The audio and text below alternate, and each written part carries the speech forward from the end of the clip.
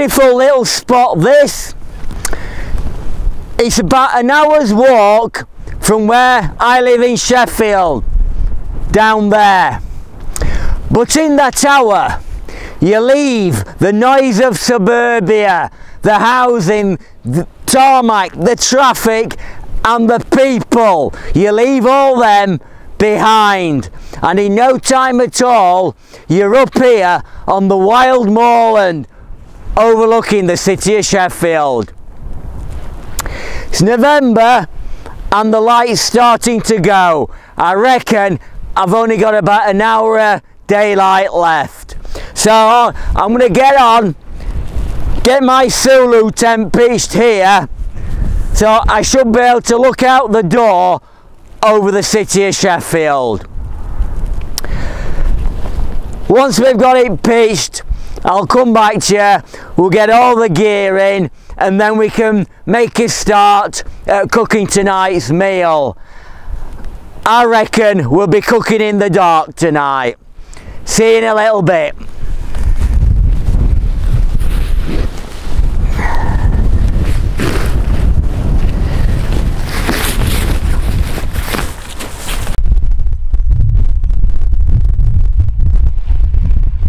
Well, that's my Sulu tent all set up, just in the process of moving all my gear in.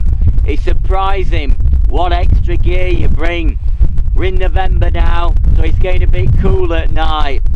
Got a heavier sleeping bag, my X-bed mattress, my pillow and some down boots to keep my 4 feet warm, but it all adds to the weight you have to carry. So I'll finish off getting everything set up, might have a drink then just warm me through. The light's going to probably go in about an hour and it starts to go a bit misty and that.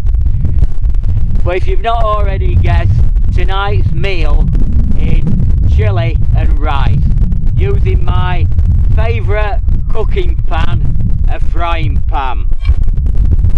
Gonna make it out of all fresh ingredients. We've got some minced steak, onion, tin of tomatoes, spices, chilli powder, chilli flakes, just to hot it up a bit, and of course some red kidney beans.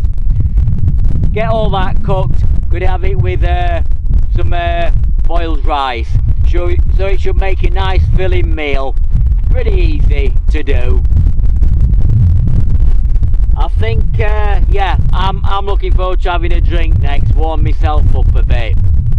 So once I've got everything set up, I'll come back to you and we'll get on with tonight's meal.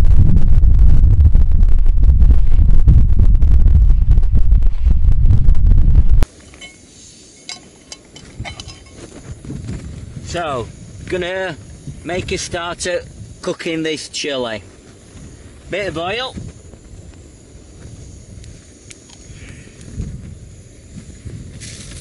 Then I've got some onion. I've cut this up at home, this. I must admit, I double bagged it and it's still, you could still smell the onion. So it's just a matter of moving the onion round and getting it sort of softened.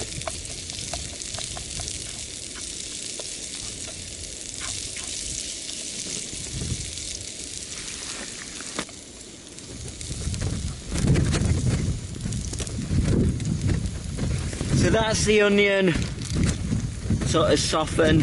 I've got 200 grams of minced steak. That's going in now.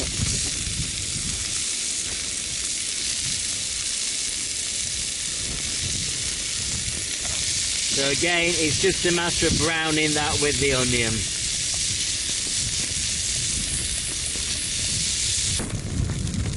So to give the chilli its taste,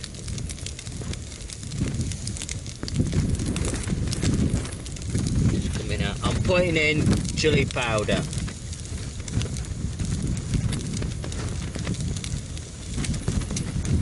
That is more to flavour it. So we'll get that lot mixed in. And then to spice it up a bit and make it a bit hotter, I've got these chilli flakes. They are really hot, so I've not put too many in. But that will sort of make the chilli have quite a kick to it. Next is a tin of tomatoes.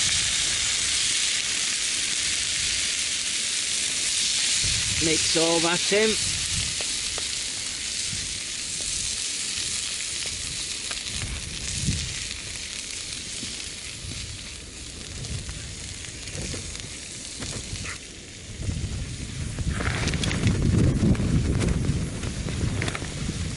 And then the last thing to go in is the red kidney beans.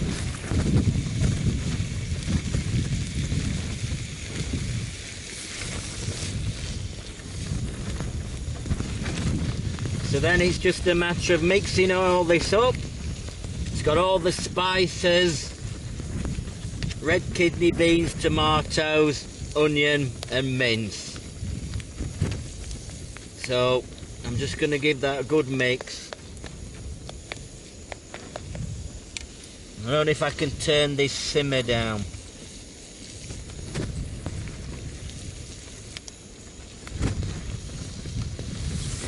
So all I want to do now is really simmer that for probably about 10 minutes, something like that. I think I reckon it's cooked through, but it could do about another 10 minutes and all the spices will go into the meat and I know it will be cooked through them.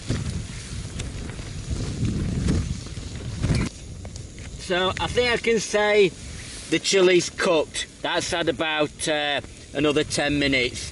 So I'm going to put that just to one side on my makeshift table. Should be alright there. And now with chili, I like a bit of rice. So we're going to boil some water up and cook a bit of rice. Shouldn't take too long.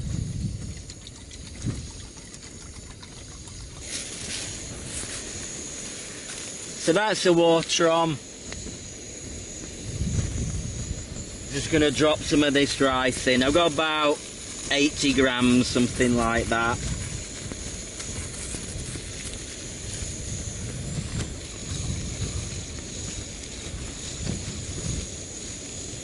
That should do for the rice.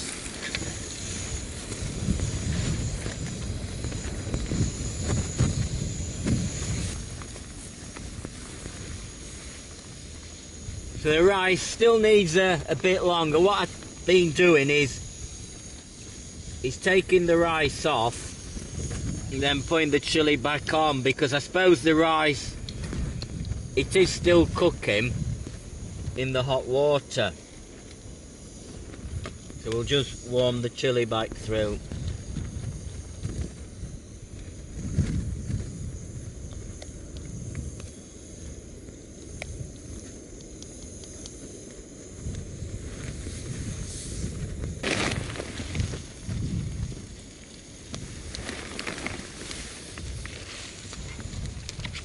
So it'll stay hot in the frying pan and I can just add this rice.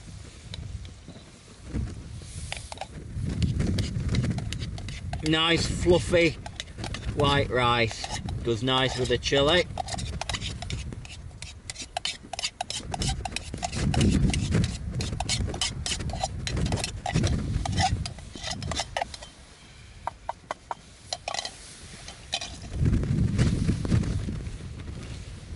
So there we have it, chili and rice. That does look nice.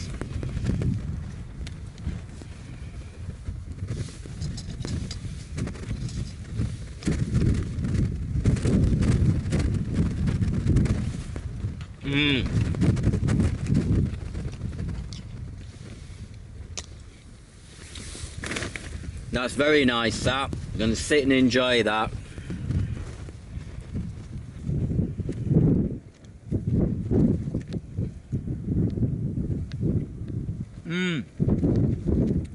definitely tastes very nice. Very spicy. How I kind of like it. I did read somewhere that if you eat spicy food at night, because it keeps your digestive system going, it's making your body work and it keeps you warm. So that's my thoughts anyway.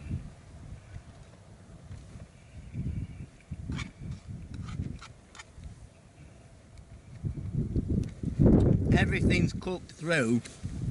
The rice, that seemed to cook just be leaving it in the hot water while I rewarm the chilli. So you don't have to have it boiling all the time.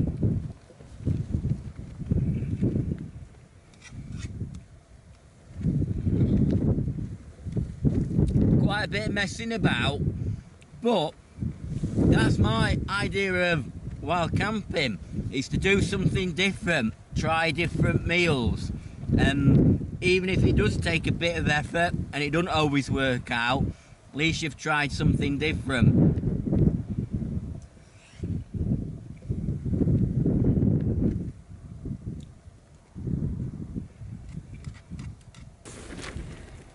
Well, I thought that chilli were really nice, just like I cook at home.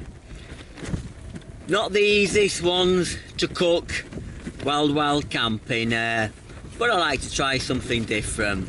And yeah, it was very nice and it has filled me up.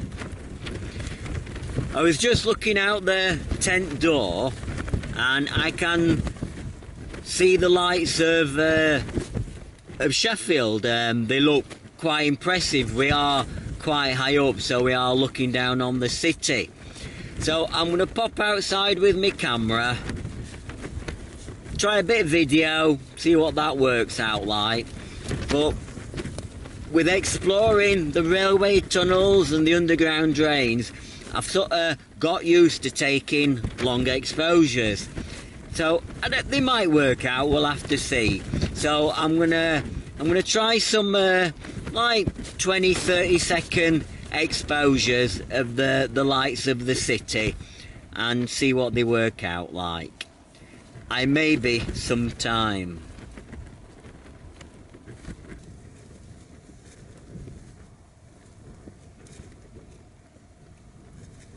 Oh, that's nice and warming. I've been out there for ages. I must have been out there for 2 hours. I saw all the lights of the city and I tried to video it, see how that works out. It's not always so clear and detailed. So then I thought I'll try a few still photographs.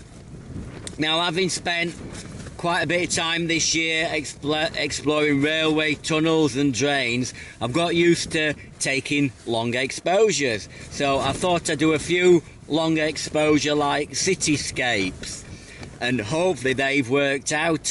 But I kept altering the ISO. I was taking 25-second exposure, something like that.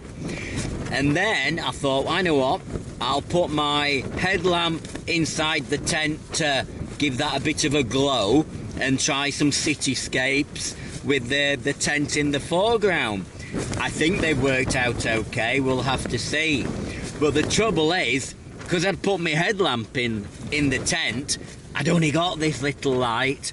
So I've been stumbling about in the heather with my camera and my tripod, setting it up at different angles. The wind picked up and it is a lot colder, but I thought I've just got to take a few more. I've got to take a few more of these photographs. So each one, say it was 20-second exposure, it's supposed to be perfectly still. The wind was blowing, so I've had to press the tripod into the ground, press the shutter, and hopefully keep it as still as possible for the 25 seconds or so, then let it process. And you don't really know what the pictures are like until you put them on the computer, but we'll have a look at them and I'll talk you through them. Where's me? But I'm glad to be back in the tent now. As you can hear, the wind's got up a bit and it has got a bit cool like, so it's nice to have a warming drink. I think I'll have this and probably getting my sleeping bag and settle down for the night, I think. Hope those photographs work out. See you in the morning.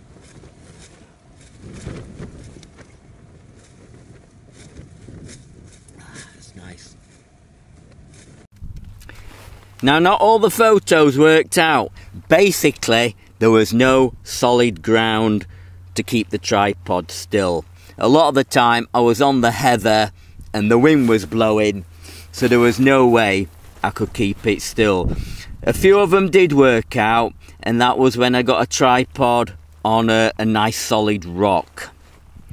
Now this picture is actually looking at the southwest of Sheffield. It's the area where I live and where I've walked from this morning. Looking at Sheffield again, we're a little bit further north. You can see the white glow of the lights of the city centre. It does look a bit like the aftermath of an atomic bomb has been dropped on the city centre with that white glow.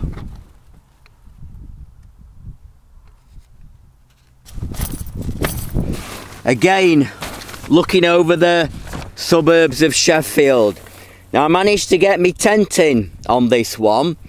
I put my headlamp inside the tent to sort of light it all up, and then took it on quite a long exposure. There was just a slight bit of movement, probably due to the wind, and that's blurred some of the city lights. But not a bad photograph, and I reckon I can do a lot better. Different angle, this one. Again, I got the tent in, and you can see the glow, the white glow of the city centre lights. It does look like it's on fire.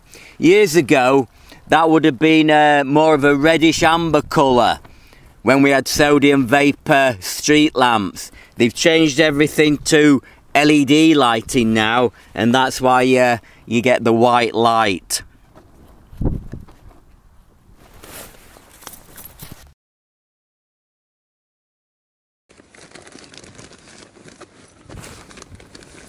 Good morning there.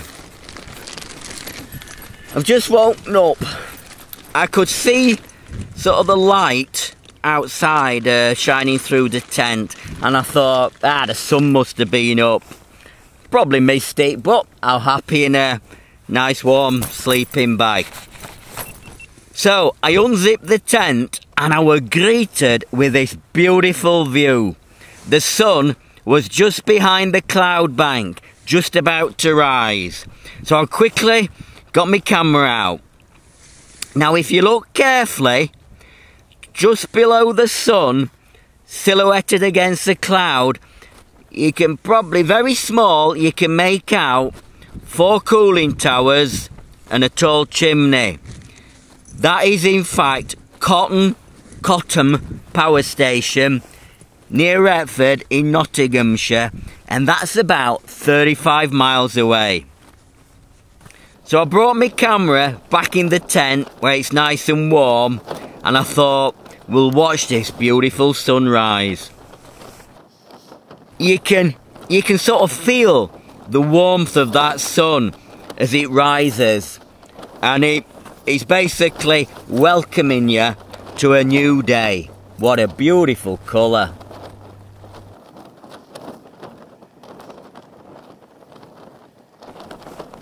Well, that were a beautiful sunrise. I get myself up and sorted out, and then I think we'll get on with breakfast. I've got the sun, it's coming straight into the tent. I think first thing though, cup of coffee, warm me up, and wake me up as well.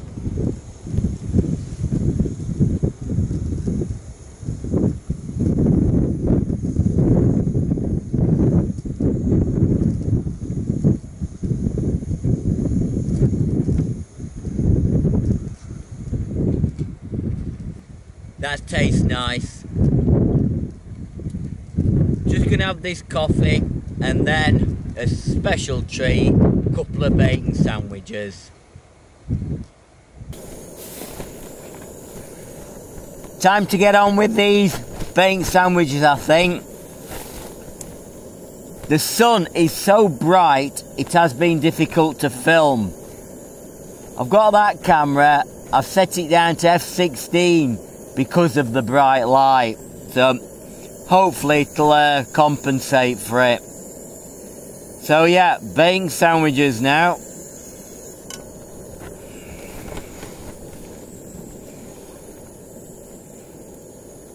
So we'll get some bacon in.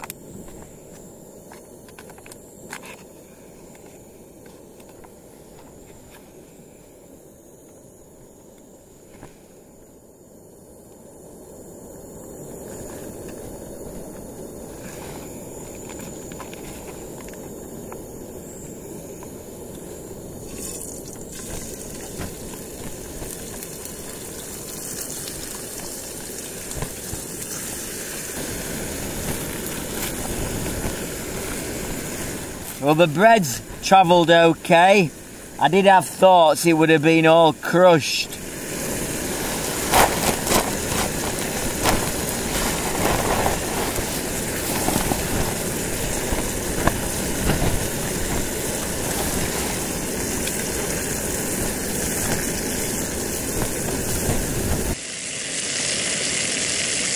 I hope you can smell that bacon.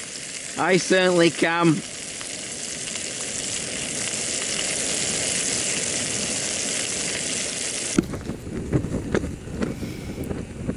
Yeah, they taste lovely. You can't beat bacon sandwiches.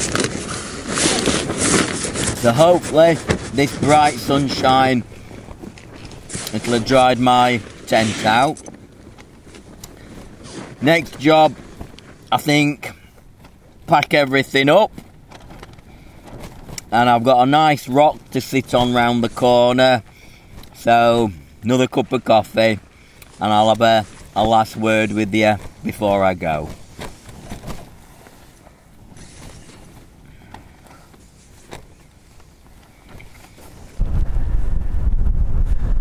That's all my gear packed away now. It's still very sunny, but it feels cold. You don't realise the protection that the tent gave you from the wind. Once you're out in the wind, you soon get cold. I must admit, one advantage of that Sulu, it was so easy to pack away. It took about 5 minutes to drop the tent, so easy. Another enjoyable camp. We've had good weather, good food, and a great location.